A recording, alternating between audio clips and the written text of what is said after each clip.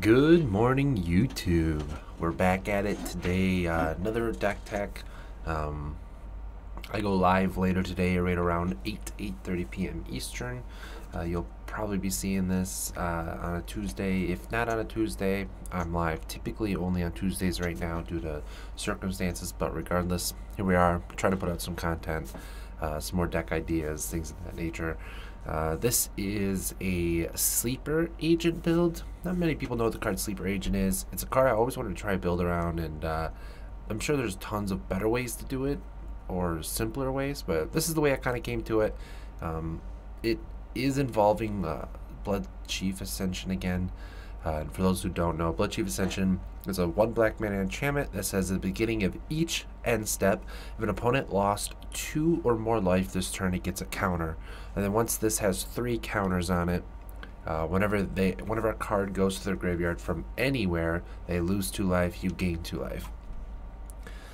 Sleeper Agent is a 1 mana 3/3 that when Sleeper Agent enters the battlefield, target opponent gains control of it, and then at the upkeep, Sleeper Agent deals 2 damage to you. So 1 black mana, they get a 3/3, but it deals 2 damage to them every turn. So obviously the negatives, we have to try to find a way to counterbalance that. And Ensnaring Bridge is the way is basically the idea I've come to. It's not really like genius move, but it's just something I wanted to try.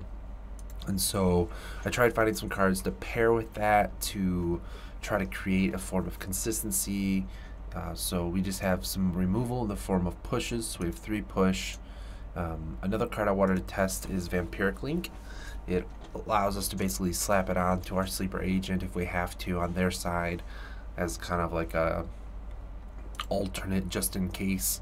Because then we also gain the damage that it deals anyways.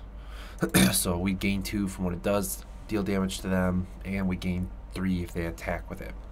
4 Lightning Bolt for simple removal. 3 Dark Confidant can try to maintain a steady draw, try to keep up with everything. 2 Terminate. 3 Mind Crank. Mind Crank combos with Blood Chief Ascension. I did a video on this. You'll probably see it at some point.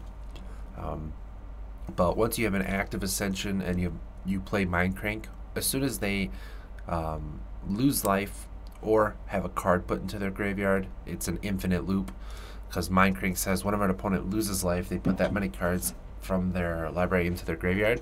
And so Blood Chief Ascension says whenever a card goes to their graveyard from anywhere, they lose 2 life, you gain 2 life when it's active. Volt Charge. This could totally be something different, but I just wanted to give it a go. It's a 3 mana 3 damage spell, but it has Proliferate, so it's probably not very good. This could probably be many other 2 damage spells, but for now I'm just rolling with it. 3 Kolaghan's Command. It's just a really, really good catch-all card. Like I said, 4 Bridges, and then 2 Chandras. Chandra's just like a really good when we're at a stalemate with Ensnaring Bridge. It's a really good stalemate to not only trigger Ascension, but also have a win condition with her -7 ability.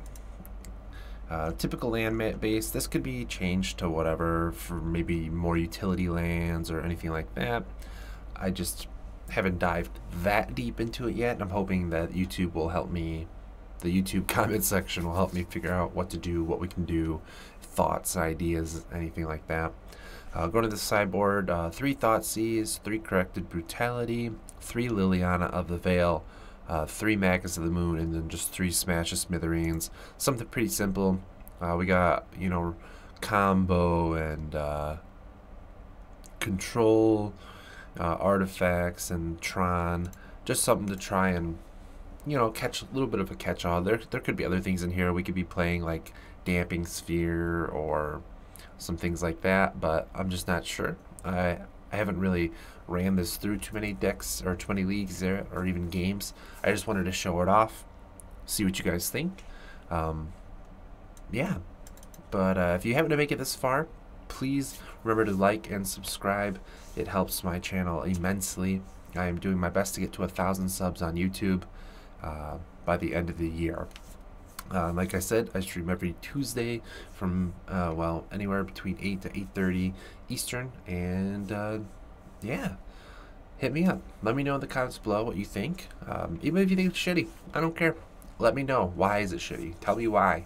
What should we change? That's the only way we can try to change these decks and try to make them semi-playable even, or fully playable. You just never know. But yeah, let me know. I'll catch you guys in the next one. Peace.